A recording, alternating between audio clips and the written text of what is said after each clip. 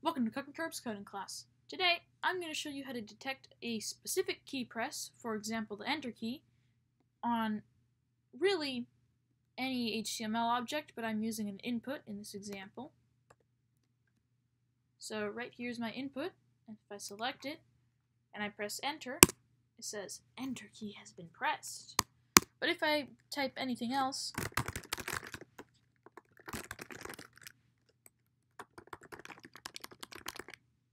nothing happens. So it'll only detect when the Enter key is pressed. And you can make this be any key on the keyboard. Alright, let's get started.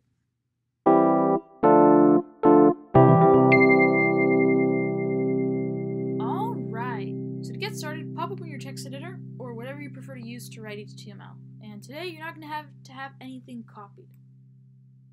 Alright, and we're going to start by making a doctype tag.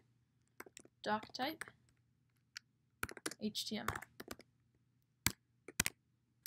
And on the next line, open a script tag because we're going to be writing some JavaScript. And make a function. Function, I'm going to call it check keypress. Check keypress, open parentheses, data. That's what we're going to call our variable. You can call it whatever you want, but I'm calling it data. And then create an if statement. If data dot key code with a capital C == so is equal to 13. That's for the Enter key. If you want to do, for example, the space bar, that would be 32, and you can look up the key code for any key on the keyboard. Close parentheses, open curly braces, alert, that's what I'm going to have it do, and open quotes. The Enter key has been pressed. Close quotes, close parentheses. And there's one more thing we got to do. On the next line, write return false. And the reason we're doing this is because for the amount of time you hold down the Enter key, even if it's only a tiny piece of a second, it will keep on detecting it. So if you return false, it will stop doing that. Close curly braces for the function, and close curly braces for the if statement. And close the script tag. Alright, now open an input tag. Input on key press. So when you push down a key, equals, and in quotes, return check key press, or whatever you call the function, open parentheses, event. And what the event is all the information about the key press.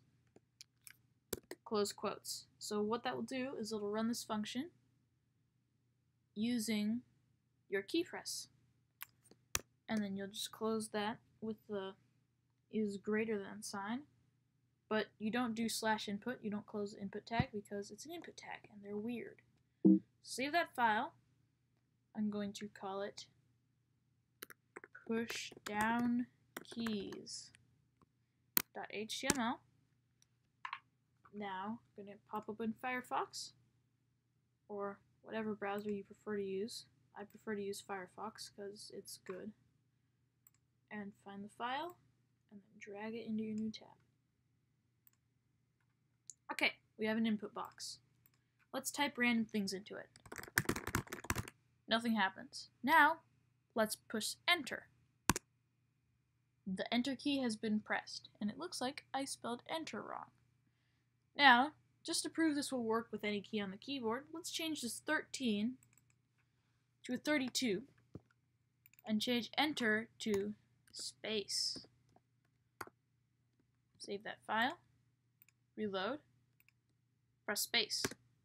The space key has been pressed. Let's type in a random number. This may or may not work. Let's try 45. Why not? Save that file. And now let's push down random keys. Oh, you gotta reload in the browser. I forgot about that. Now let's push down random keys until we find out which one is number 45. Or if there is one. There it is. It's the minus key. So now if I just select all and delete, the minus key is number 45. Alright, thanks for watching. Don't forget to like and subscribe, buy my merch, and remember, the sky isn't always blue.